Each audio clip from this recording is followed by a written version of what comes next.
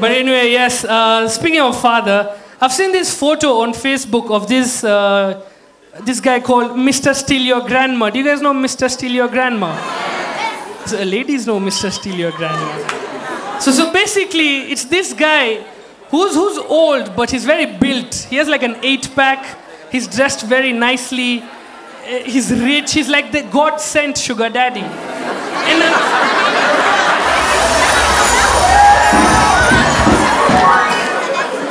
And I did my research and I found out he's the same age as my father. And then I looked at my father. Yeah, my father would be the worst sugar daddy ever. Worst, man. Because if my father pays your school fees, he'll actually expect good results. Trust me, I know. My father will be like, okay, Wanjiru, come here, baby. Don't play with the ear, you know, I don't like it. I saw your university paper and I have to say, you're getting D-.